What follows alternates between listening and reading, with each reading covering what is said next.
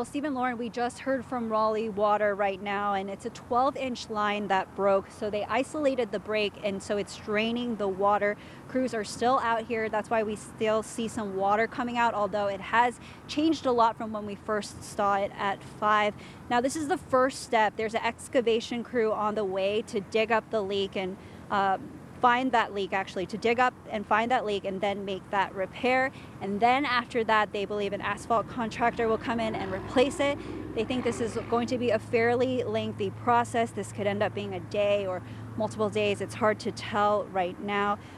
Raleigh Water says that they don't know why it happened. It seems the line is pretty new, but they say that they tend to see more water main breaks during the winter. And so for now tonight, it's going to be just a lengthy process of repairing. We also did hear from Raleigh Water that there are people that seem to be out of water. There's the other side of Western where there's a townhouse community near Blue Ridge Road that's out of water, but they're continuing to work on that. And that's the latest info that we have. Stephen, Lauren.